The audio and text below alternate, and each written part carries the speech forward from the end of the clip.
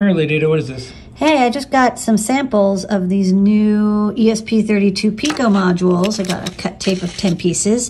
And what's interesting is I actually kind of didn't realize that these are not the same size as the ESP32 S2 modules. They're kind of significantly smaller, which is actually good news because I was talking earlier a few weeks ago, I wanted to make an itsy-bitsy ESP32, and this will just fit right in between perfectly and not get in the way of the pads. I'll just have to put the silk screen on the bottom.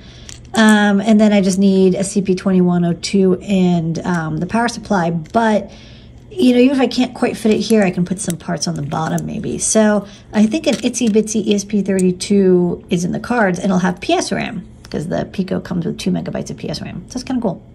So cute.